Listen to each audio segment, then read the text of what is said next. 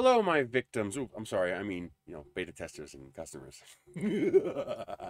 So you bought my rocket, the hammer, or you're beta testing it for me. If that's the case, this is how you put the rocket together. Basically, you print one of everything in the files. All the files you get, print one of each. You may wish, we'll go over it later, but you may wish to print two seglug instead of a seglug and a seg. I'll go over what this means. So, most of these files are called seg and then something. So seg means segment. I keep the name short because some printers don't like long file names. So this is the fin can, or it might be called just the hammer. This is called seglug because it has lugs. This is called segweb because it has a web at the top to keep your parachute from falling all the way to the bottom of the rocket. Seg nose is because it interfaces with the nose coupler, that piece there. So the seg nose has threads on the bottom, but a slip fit on the top. That's the bottom of your rocket. The top of your rocket is this. So this is seg, or you can print a seg lug. Then the coupler goes on the bottom, nose cone goes on the top. That threads together as one unit. The two slide together, and that is your rocket. Now, of course, this rocket is configurable. It's all modular. You can move these parts around as long as they make sense. So I did this in order to allow me to fit all these different segments. If you want the rocket longer, print more segs. You can print another seg, make the rocket another 200 millimeters longer. Print two more, and it's 400 millimeters longer. You can make it 6 feet tall if you want. It structurally will hold up to that, no problem. Now, your fin can might have lugs on the bottom. If it does, if you can line them up, great. If they don't line up, just snip them off. I found out I can make them line up about the first 10 times I put them together, and then the plastic begins to loosen up and they start to move out of position. So I've just abandoned that altogether, and now I just use this seglug here. If you're worried about the wind pushing the rocket, if you fly in windy conditions, print a second seglug instead of a seg and put it up here. Because this is the nose cone part, this part can rotate. So you'll be able to rotate it to align the two sets of lug on the rocket. I'm also going to update the files and put 1010 conformal rail buttons on the side. So you'll be able to fly it either way. So that's basically it for that. Now we need to work on the fin can. The fin can includes 3 other parts inside. You have the thrust ring, you have the motor mount, and you have the part you have to provide, a 29 millimeter paper tube. A 29 millimeter paper tube would be glued, is the only part of the entire rocket that's glued. So in the top of here, there is a seat for the thrust ring to sit against. And it's also designed to center inside of there like that, except from the other side, of course. Okay. So you're going to take a piece of body tube about 6 inches longer than this. So you're going to need about 400 millimeters of body tube, roughly. This is 225 millimeters an inch. So you need 6 more inches. That's 150 millimeters, so about 350 millimeters of body tube, about an extra 6 inches. You can, if you have a full length of body tube, just use a full length of body tube. This way you can cut it off exactly where you need it, and you don't waste any of your tubing. So the first thing you're going to do is you're going to slide this on top of your motor mount tube with about 2 inches of tube sticking out the top. After the epoxy, because high power motors don't use CA, after the epoxy dries, you're going to drop this in here with the body tube attached to it, and you're going to grab it from the other end, and you're going to pull it and seat it. There you go. And it should sit there evenly and stick out the top a little bit. You want to make sure that's fully seated. Your body tube is now sticking out this end. You take the motor mount, slide it over the body tube, and thread it into the rocket. All the way down until it's seated.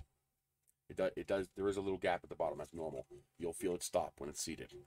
Now, take a pencil, mark exactly where this plastic aligns with that body tube. So you're going to take a mark and make sure it's something that you can repeat outside of this rocket. And unthread this body tube, pull motor mount tube. You pull the whole motor mount tube assembly out of the rocket. So you now have this piece with the body tube already epoxied to it, and you have this piece. Slide it once again back over top of the motor mount tube. Get it into the position where it needs to be able to thread into the rocket. All right, but first rough the tube up, add some epoxy, slide this down on top of it. As you slide it down on top of it, be sure to line up these holes so that they're relatively in line with each other. What you don't want is them like that, because that's going to cause the shock cord to wrap around your tube on the inside, which is going to cause a torsion on your rocket if that shock cord yanks really hard. Probably won't do anything, but best practice is to line those holes up. Get that tube into position so it's lined up with the mark that you made on the tube. That's important, because if these aren't the right distance apart, then either the motor mount, I guess you're better to have them slightly further apart than not all the way. You know, we're talking millimeters here, because if you're too far, this thrust ring won't seat against the thrust ring inside there, the shoulder. And now your smaller motors, who cares? But you stick like an I-205 in this thing and you might care, because these threads will be the only thing holding that motor in place. So you want that thrust ring sitting against that shoulder up top there. Once that's dry, you're going to have all this body tube sticking out. Well, you got to cut off the excess, but don't forget to account for how much you need for whatever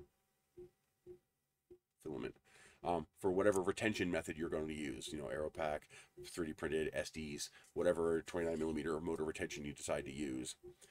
If you want to try printing one, I have 3D printable versions as well. You leave enough excess for whatever retention method you're going to use to attach your motor retainer, and then cut it off, and then you're good. That's it. This is now a modular, removable, swappable motor mount assembly.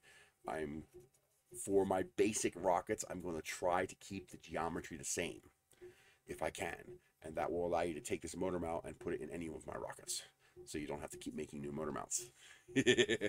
Especially nice when you have different sizes and you can start swapping them.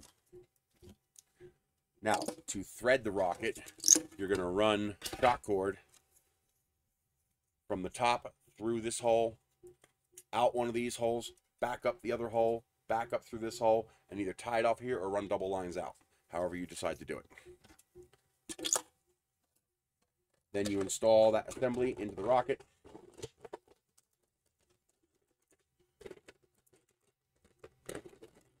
Really, come on, dude. Play nice. Sometimes those threads are a pain. It's a double start, so a triple start would be better, but then the threads would be weirder inside. You then take this. Where's the tubes? There we go. You run your shock cord through the seg lug, thread it in place. Run your shock cord through the seg web. I would run it through the center, the hole in the middle of the seg web, then thread it onto that. Then run your shock cord through the seg nose, and you're done. I would make your shock cord at minimum 6 feet longer than the rocket. So after your shock cord gets to here, another 6 feet at least minimum, and I'd probably go maybe even 12. So 12 feet of shock cord sticking out of the rocket. Put a loop in the end of it, tie it off. This part here, same deal. You take your coupler out. You run the shock cord, separate shock cord, say 3 feet long. Up one hole, out the other hole, tie it off. And then you thread it back into here. And now you're going to have two separate pieces with two separate shock cords with loops on the end. You put a loop on the end of your parachute, and then you use a quick link. You can 3D print them if you want. If you want to play around with that, I have designed a 3D printable quick link. This is more than strong enough for rocketry. You do need to make sure whatever plastic, you're going to have to do a couple of test prints to get the threads right. Basically, you print the quick link, and then you adjust the XY dimension of the closure until it fits. I'll make a totally separate video for that. But you need to use a plastic that's a little flexible, because you got to bend it to be able to put the closure on, since they print as two separate pieces. But the reason you use a quick link is to retain the modularity of the rocket. If you don't have a quick link in there, then this becomes a long chain that's all physically connected together that you can't separate. And then what if you break this? What if you want to lengthen it? What if you break this?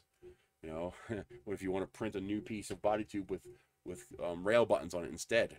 Or no rail buttons because you want to use a tower, you know, however you want to fly it. You can do that. By having the quick link, you can separate these segments, and you can run the shock cord through, separate all of this, change it out, change out the motor mount. So for example, I'll have a 38mm motor mount made for this. So you'll be able to unscrew this whole motor mount, slide it out, slide in the 38mm motor mount, and put that in there. Or maybe a 24mm motor cluster, put 3D engines, 3E engines in there. Different things that you can do. That maintains the modularity. Now you can also try different configurations. If you want to make this 6 feet tall, just print more segs and just keep going as long as you want, within limits of bendability, of course. If you're going to go that long, you might want to have the coupler at the top. You know, lengthen this segment. Don't lengthen this segment. Just make this segment longer, because if you if you're too much length at the couple, as this gets longer and this gets longer, it becomes more bendable. And you want to keep the coupled section relatively short to avoid that bending. So the threaded parts will stay pretty stiff. You could probably make this 6-10 feet tall if you put a big enough motor in it. You can also try, you know, mini mag style. You know, if you want to try this out for me and let me know if it's stable, I would love to know if this configuration is stable. So fin can with motor mount, and then we take the coupler and we get rid of all the body segments except for the seg nose. So put the coupler directly into the nose, and then we get rid of all this, and we have seg nose directly into fin can, and then nose cone. There you go, little mini mag. I'm wondering if that's stable. I don't know. If you wanna, I don't even have any 29mm motors, so I can't even spin test it.